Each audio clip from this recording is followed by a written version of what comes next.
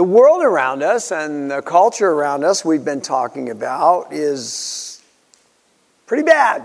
And it's getting worse all the time. If you follow any kind of updates or news, you realize that crime is on the rise. Disrespect of others is commonplace. Sexual confusion and immoral behavior is everywhere. Fortunately, we have the church. We have each other, this little oasis in the midst of the cultural chaos. Amen? That was kind of weak, but I'll take it. But what happens when bad culture begins to creep into the church? What can we do when bad teachers and bad teaching threaten to turn a good church bad? And you ask, well, Ram, what do you mean by that? What does that look like? Can you give us some examples? And yes, I can. And here's a few examples that I've come across here just recently. These are weekly, by the way. I'm only going to give you a couple, but you can find these on a weekly basis. This first one is an article, and it starts out like this. It says, a church in upstate New York marked LGBT Pride Month, which, by the way, was just this past month in June, by hosting a pair of drag queens at a worship service. The Park Church in Elmira hosted a, quote, worship is a drag event Sunday. The first Sunday of the month recognized by LGBT activists as Pride Month.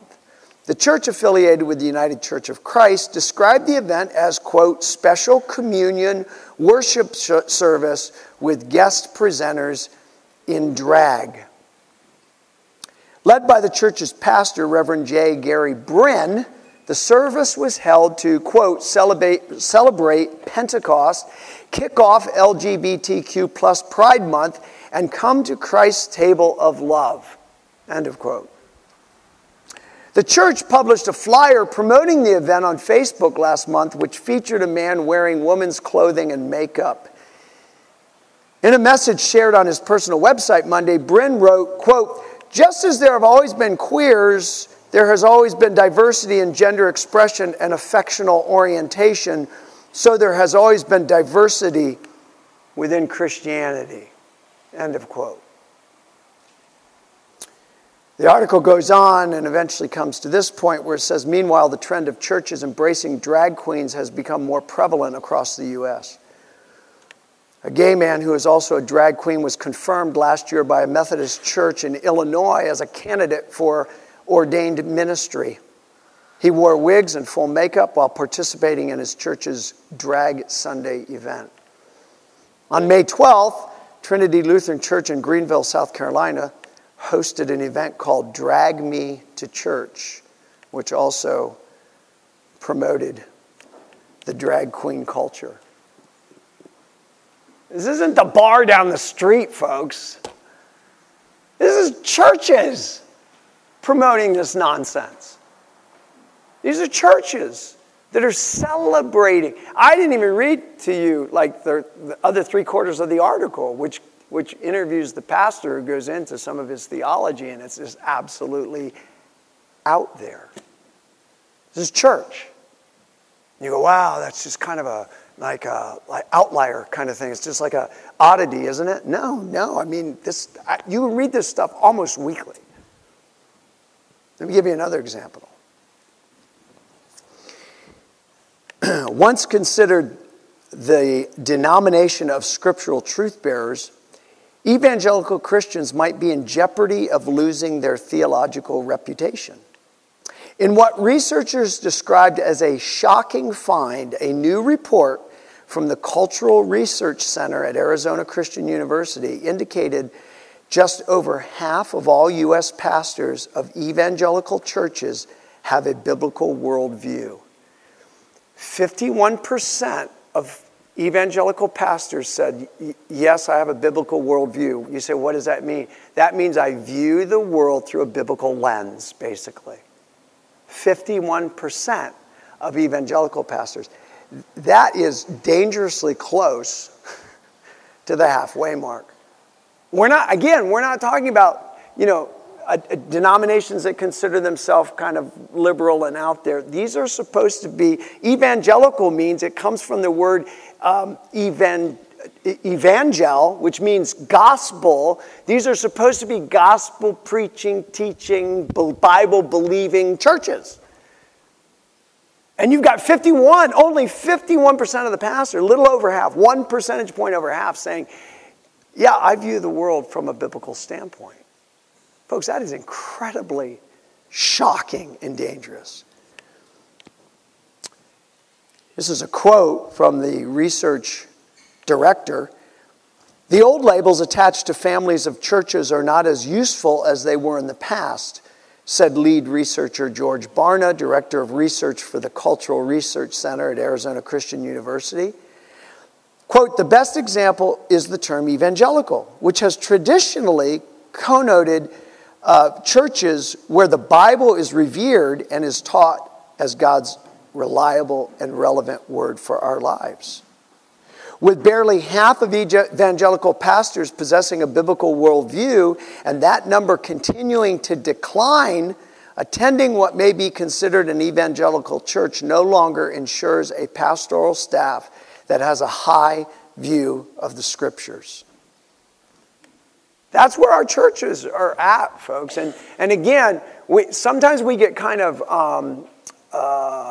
protected from some of this stuff because we're on Molokai and you can just kind of cruise along. But this is our world. This is where we're at. And so as we look at this, we go, man, what does all this mean? Well, it means, for one thing, that we need good leaders. We talked about that a couple weeks ago.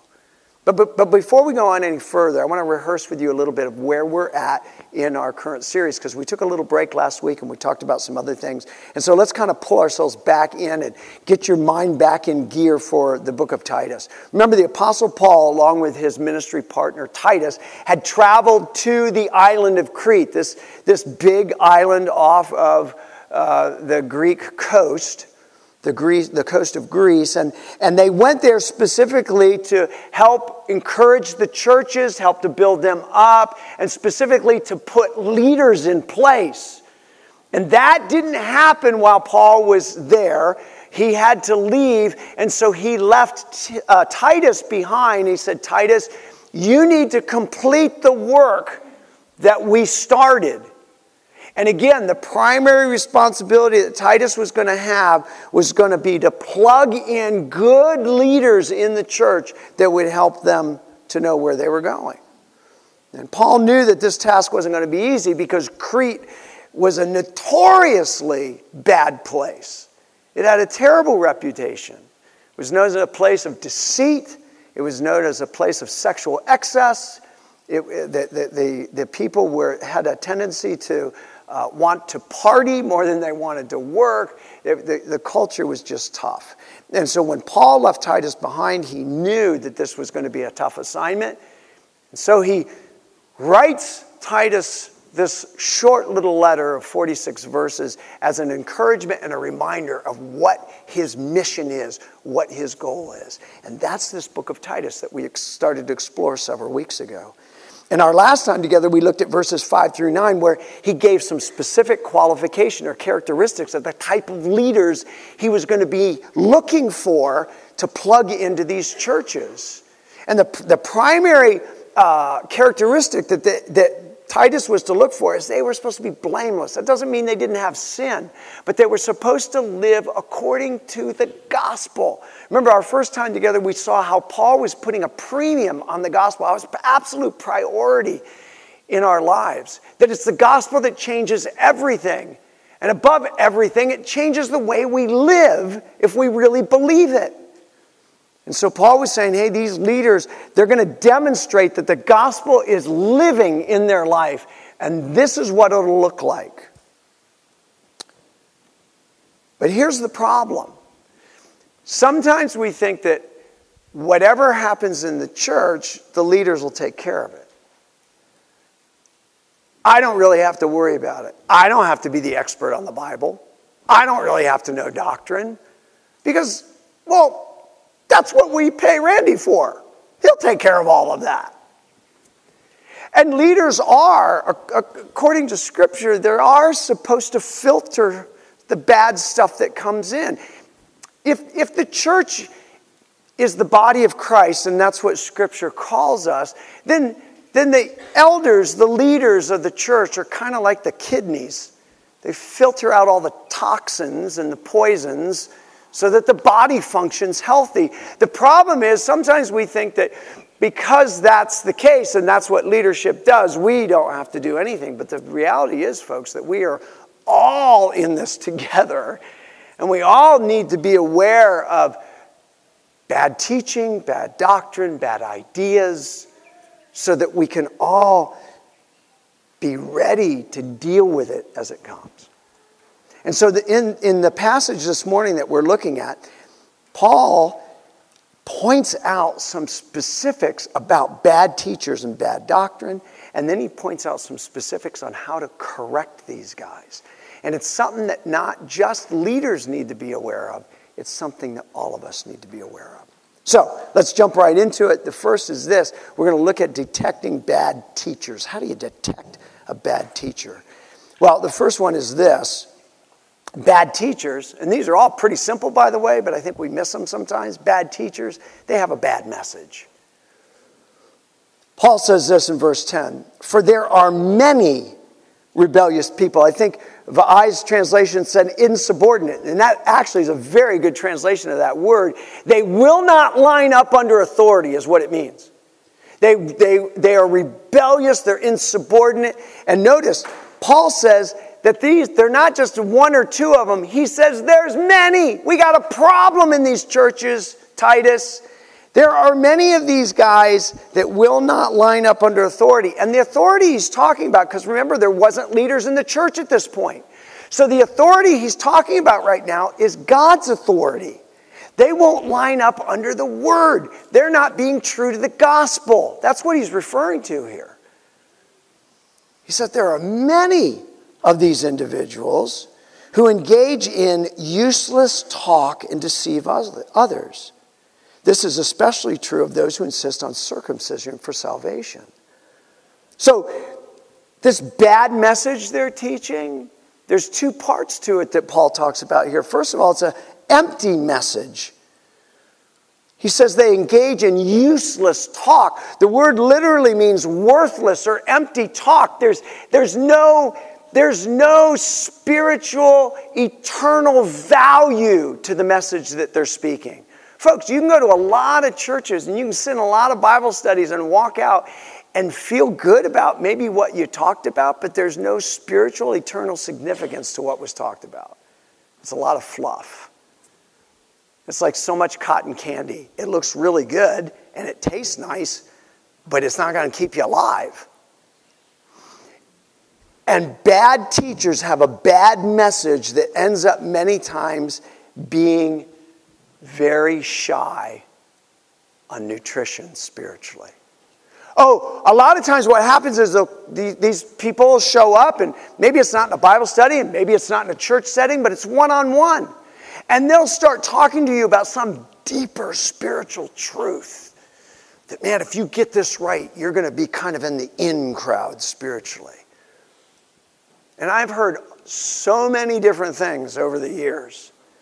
And some of you have too, and some of you know what I'm talking about. When somebody comes along and it's like, hey, if you get this one right, you got it, man, because like this is the thing to know. One of the big ones is, discussing, like, does God pick people for salvation or is it their own free will? And they spend a lot of time debating on, does God choose people or is it totally, and then they divide on that. And whole churches have split over this situation. You go, Randall, isn't that important? Yeah, absolutely. Do you have a view on it? I sure do. And I would love to share it with you, but I'm not going to argue with you about it because it's a secondary issue. It's not a main issue. The main issue is God loves us and he sent Jesus to die for us. And that is the only way we get our sin forgiven and get a relationship with the God of the universe. Wow. Don't you think it's important to know whether God chooses us? No. Because Jesus gave the command, go into all the world and preach the gospel. He didn't say go into all the world and find everybody you think is chosen. He said, just preach the gospel. You let me take care of the rest of it, right? I love what the chancellor of the college that Louise and I went to, and a number of you have gone to in here, Liberty University. He used to say this. I don't know about this predestination and free will thing. All I know is that the more people I share the gospel with, the more people seem to get picked. And I like that. Other people will come along and they'll say something like, well, you know, the thing that we really need to discuss is the gifts of the Holy Spirit. Does he still give the gift of tongues? Does he still heal? Can we still prophesy? Again, folks, it's not that that's not important and it's not part of Scripture, but it's not the main thing.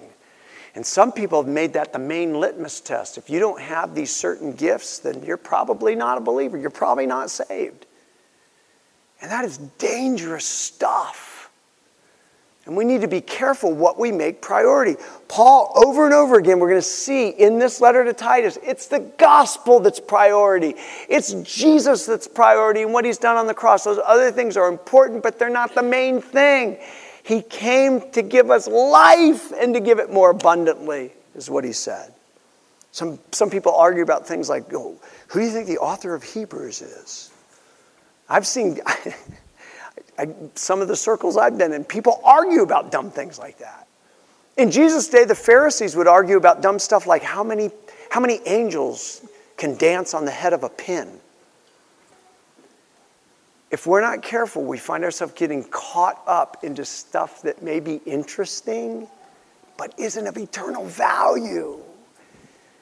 Paul says sometimes these guys are coming along and what they're teaching and what they're saying, it's useless, it's empty, there's nothing to it, it doesn't have substance that is going to save your soul or anybody else's soul. But then he goes on further and he says it's not only an empty message, but here's the second one, it's a deceptive message. For there are many rebellious people who engage in useless talk and deceive others. This is especially true of those who insist on circumcision for salvation. False teachers, bad teachers, have a deceptive message when it comes to the gospel. One of the most recent things that I read is that only 36% of people that call themselves born-again Christians believe that Jesus is the only way to heaven. Let me say that again. 36% of people who claim to be born-again Christians believe that Jesus is the only way to heaven. Folks, if Jesus is not the only way to heaven, just throw this whole thing away. Because this book from beginning all the way to the end is about Jesus and God's plan through him. And about how he died for the world. And when he said, I am the way, the truth, and the life, no one comes to the Father but by me. That was an exclusive statement. That's why we send out missionaries. That's why we have camps. That's why we have Awanas. That's why we have youth programs. That's why we go out and we tell people that Jesus loves them because he is the way. He's God's plan. And we don't make up any other plans. He is it. It's through his death and resurrection that we get life, period. There is no other way. And any gospel that teaches anything else is a false gospel. And gospel means good news. So it's not even good news, it's bad news. And Paul says in verse 11, he says they're turning whole families away from the truth by their false teaching. And remember, just as a reminder, when you see truth and faith in Titus, he's already established what that means. It's related to the gospel. It's not just truth in general. He's talking about the truth of the gospel. And these guys are teaching stuff about the gospel that is literally dragging whole households, whole families away. Why? Because more than likely, the head of the house, the man, was buying into whatever the false teaching was about the gospel and taking the rest of his family with them. And Paul says this is dangerous stuff. This is not a message of life, it's a message of damnation. And this is vital that we understand that anybody that comes along and teaches anything else other than the gospel of Jesus and Jesus alone, it's bad teaching. And they're a false teacher. So, bad teachers have bad message. Here's number 2.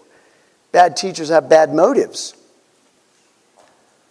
At the end of verse 11 it says, and they do it only for money.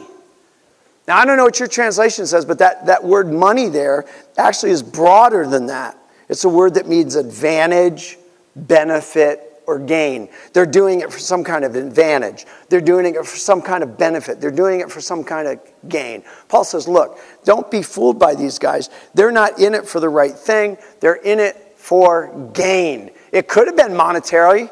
It could have been position.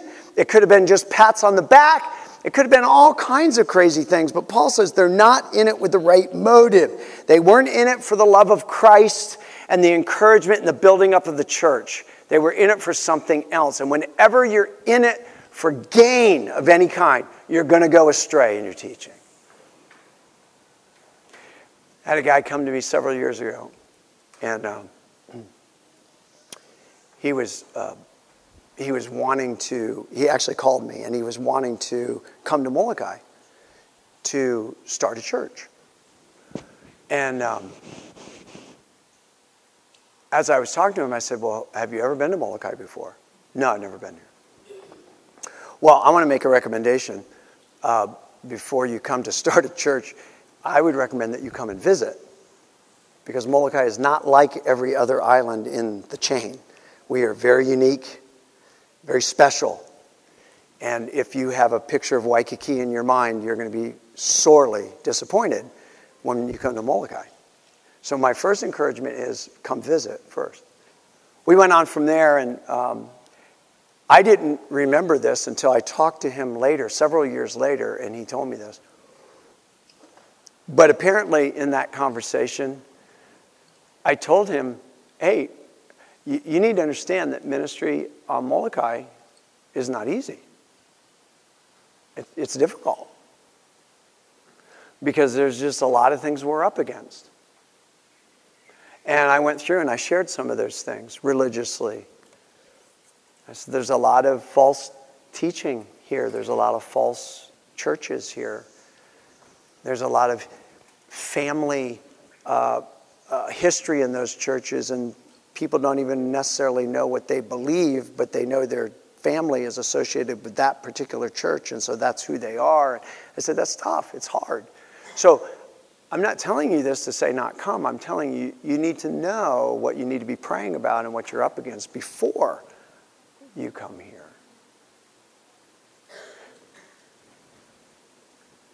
Here's what happens. A guy steps into leadership and he steps into ministry, and it's not because he's been called, and it's not because he feels a very strong compulsion to do that, and he's setting himself up to get hooked by some kind of gain. Power, could be money, position, and if you're not careful, those things will grab you and take hold of you. So then what you start doing, if that's your God, and that's what happens, then you will start doing what's necessary to keep those things in place. And a lot of times what's necessary to keep those things in place, I won't teach certain things because I know they might ruffle feathers. I know that people might not like to hear it. I'll teach other things that I know people will like to hear, and it'll make them happy. And so I'll just kind of park there. And so what happens is they're dictated to based on the desire of their heart, the gain that has hooked them, the advantage that they want. That is the thing that they will play to. And Paul says, look, these guys, their motive isn't right. Ultimately, he says, in so many words, they're basically just spiritualized versions of what's going on in the culture. That's what he says in verse 12. He says, even one of their own men, a prophet from Crete, has said about them, the people of Crete are all liars, cruel animals, and lazy gluttons. What was he doing? He's pointing out that the Cretan false teachers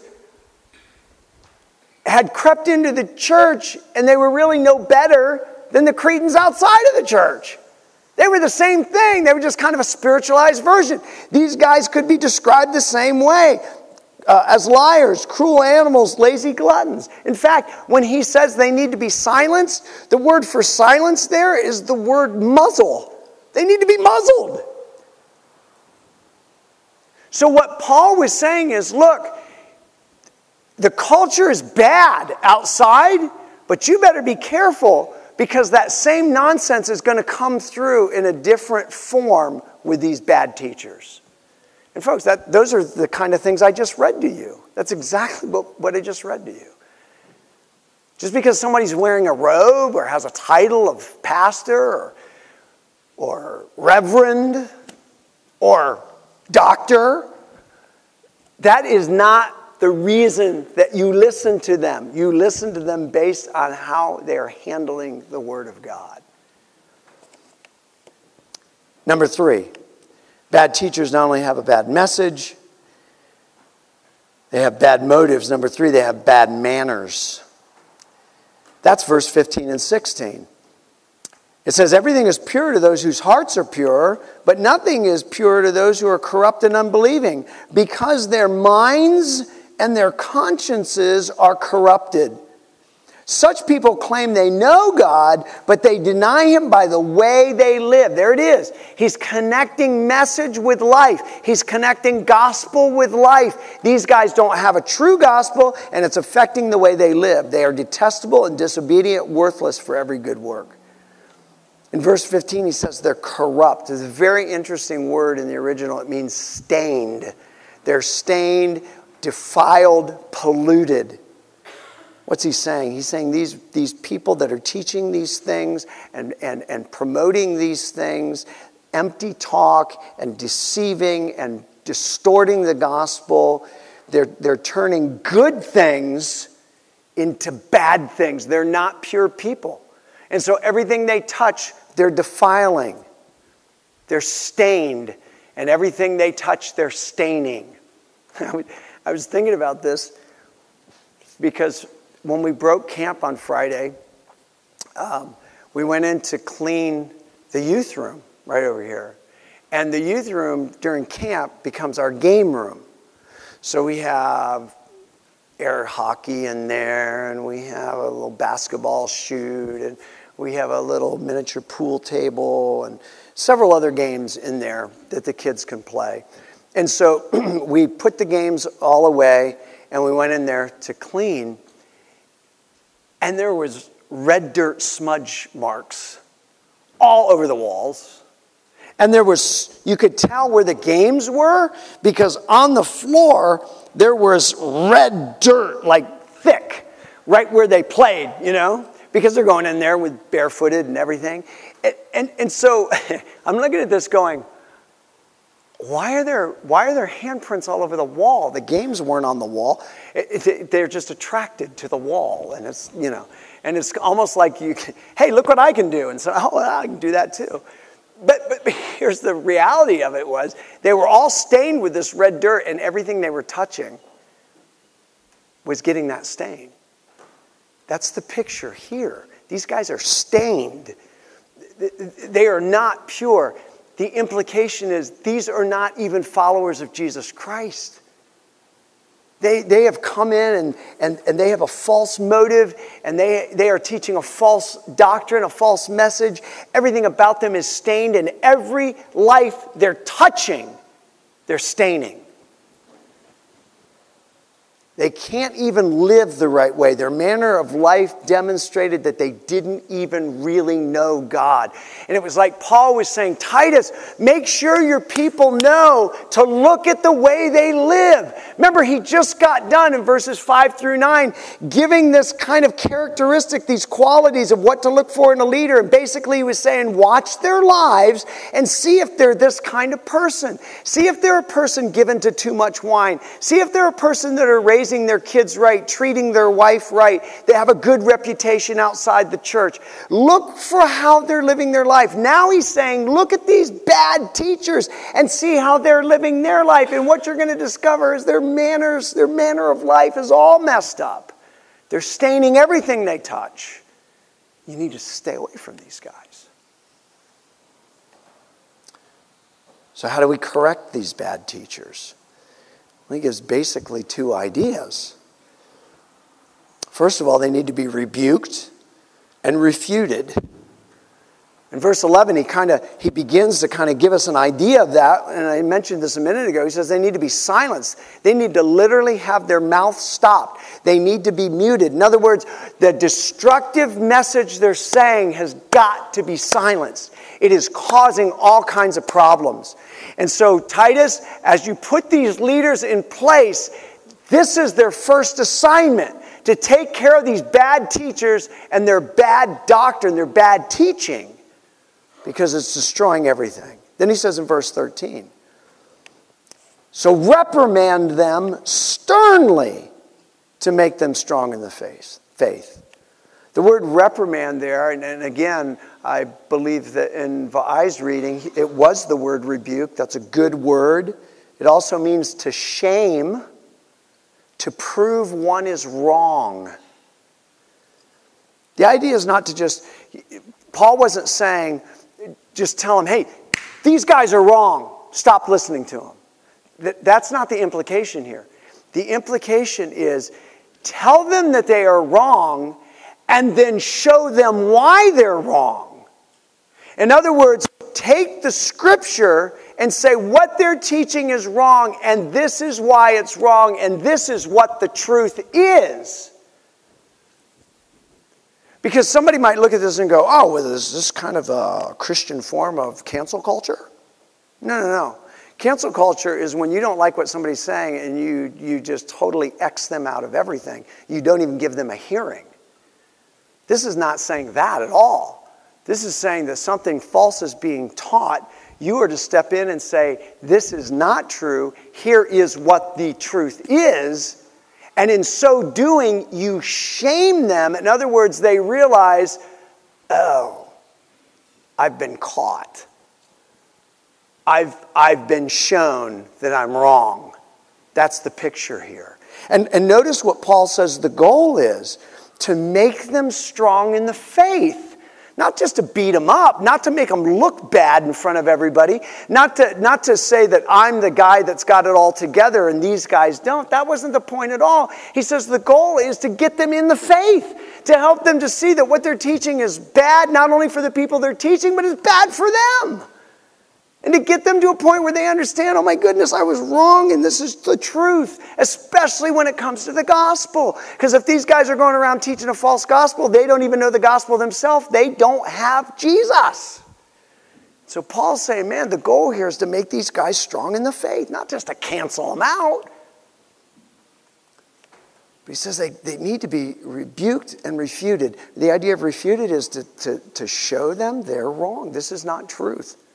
So what does that mean? That means if I'm going to do that, I better know what the truth is. So a lot of people go, I don't think that's right. No, you're wrong. But they never give them a reason why they're wrong. They never take them to the scripture and go, well, this is why that can't be. Every once in a while I'll have that happen, where somebody comes up to me. I had this happen several years ago, right after a service. Someone almost running up front wanted to point out to me the error of what I was speaking. And I said, well, let's sit down and talk about this, because I've done a whole lot of study on this, and I think I'm right. I've had people email me, I think you got this wrong. Okay, let's talk about it. Let's take a look at it. done a whole lot of study on it. I could be wrong. But why don't you show me where I'm wrong instead of just telling me that I'm wrong? Big difference. Okay? Number 2, they need to be inspected and rejected. Verse 16, such people claim they know God, but they deny him by the way they live. They are detestable, disobedient, worthless. Listen, for doing anything good. Remember what the theme of Titus is, living good in a world gone bad. These guys, you don't follow these guys to find out how to live good in a bad world because they don't have it together. They don't even know how to do that themselves. And what he's saying is stand back and check it out. Look at the way they're living their lives. Their lives are not showing that they even know God, let alone that they can speak for God. Folks, this happens so much. I can't tell you how many times I've read about different pastors, prominent pastors that have fallen into some kind of really bad sin. And then when the investigation comes out, you start looking at it. It wasn't a one-timer. It wasn't something that, like they were walking along one day and they saw a beautiful woman and they got tempted and boom, they were there. This was something that had started years before. And because they weren't living according to the truth and following even some of the things they were saying, they began to stray years before and eventually fell into some kind of sin. That's how it works. It doesn't happen overnight. It's a straying away. Paul says, man, watch their lives. Look, don't get so enamored with what they're saying that you're not looking at the person themselves. Somebody goes, well, wait a minute. In order to do that, I've got to judge them. And we're not supposed to judge, are we? I mean, didn't Jesus say that? The Sermon on the Mount, Matthew chapter 7, didn't he say, don't judge? Because then you'll be judged. We love that. That's so huge right now. Especially in Christian circles. Yeah, no, I can't make a judgment on that because Jesus said don't judge. Let me tell you something. That whole passage is about how to judge. Read it. Read that whole chapter. It's about how to judge. Jesus said, don't judge because in the same way you're going to be judged. Then he goes down and he says, how can you, and I'm paraphrasing this. This is the manly version, hasn't come out yet, but it will soon. How can you pull a speck out of your brother's eye when you got a log in your own eye? In other words, he's saying, look, you're going around pointing out the faults, the little faults in everybody else, and you got this massive one of your own. He then goes down and he says, take care of the log in your own eye. Then you'll be able to see to help your brother with a speck in his eye. Later on in the same chapter, he's talking about false teachers, and he said, you will know them by their fruit. Well, how do I know what fruit is unless I make a judgment? The whole chapter is not about not judging, it's about judging rightly. And so, yes, I'm going to look at these guys and I'm going to make a judgment, but it's not based on my own understanding. It's based on the truth of God's word. That's what I'm going to make the judgment on. Look, this is what God's word says. This is what you're saying. What you're saying doesn't line up with this. I'm going to go with this every time. I had somebody come up to me years ago. Again, it was after a service, and they said, hey, God told me to tell you this. And that happens sometimes. And typically what I'll say is, unless it's really crazy, and I know it absolutely defies God's word, I'll say, there's no way God could have told you that, because it doesn't measure up with his word. But in this particular instance, it wasn't crazy. It very well could have been a word from the Lord. But when people tell me that, I say something like this. Thank you very much for sharing that with me. We'll see. If it's true, it's going to happen. If it's not going to happen, and I'll know they got it wrong, because God never gets it wrong. See? If what they're saying doesn't line up with this and doesn't line up with reality, then I know they got it wrong, because God never gets it wrong. And so Paul's saying here, look, you got to inspect these guys. You got to look at them. You got to see where they're going. Then later on in the letter, when we get into chapter 3, verse 10, he's talking about the same kind of people. Listen to what he says. If people are causing divisions among you, give a first and second warning. After that, have nothing to do with them. He says, look, these false teachers, these people that are causing divisions by what they're teaching and what they're saying is supposed to be true and it's not true, warn them, go to them, do this. Say, look, this is not right. This is what God's word says. This is what the truth is. You need to stop. He said, if they don't listen, go to them again. Look, we went through this before. Let me show you again. What is it that you're not getting? Let's talk this through. He said, after a second warning, if they won't listen to you, then stay away from them. Get away from them. Why? Because they're bad teachers teaching bad doctrine that's going to lead to eventually bad things. And Paul's trying to encourage these people, look, there is a way that we can live good in a world gone bad, and these guys don't have that message. That message is anchored in a solid understanding of the gospel of Jesus Christ. And when we understand the gospel, that changes literally everything. And I don't have to go off on side issues. I can come back to that every time because it's an understanding of the gospel and the love of God that's going to change my perspective on everything, absolutely everything. And don't let anybody fool you. Every issue that we face is a spiritual issue. There is no such thing as, well, this is a kind of a secular issue and this is a spirit. There is no dichotomy like that, folks. Everything we face has some kind of root in a spiritual reality. That's why the gospel of Jesus Christ is so important for us to understand and hold to and preach, because that's the news, the good news that's going to keep us good in a world that's gone bad. That's why it's so important that we protect the truth. That's why it's so important that we stand for what's good and righteous and right. Because it's only when we have the gospel right that we're going to know how to live good in a world gone bad. Let's pray.